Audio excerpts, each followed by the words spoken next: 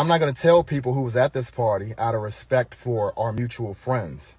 But one of our mutual friends is a former NXT talent that no longer works for the WWE. And the other person is a current Monday Night Raw talent who used to wrestle talent for NXT.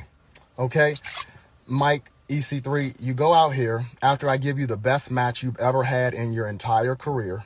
You go out here and you dirt.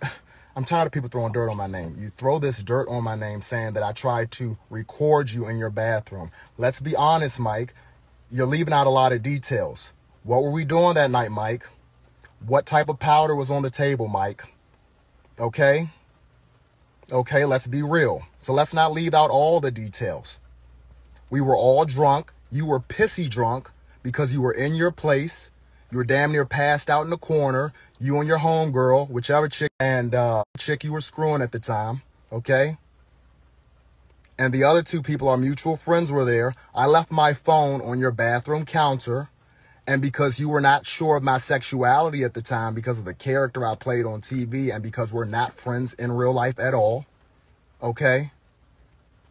You try to accuse me of recording you in your own home.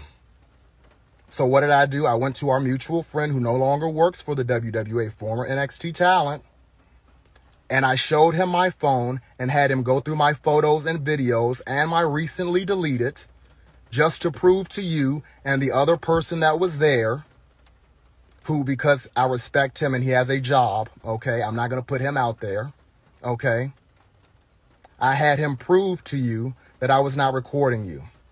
Cocaine is a hell of a drug, EC3. Get your shit together.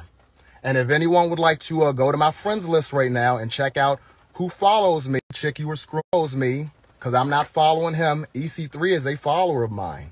I would really think that if you thought that much of me, that you couldn't trust me, you definitely wouldn't be following me on social media, on Instagram, all these years later, EC3.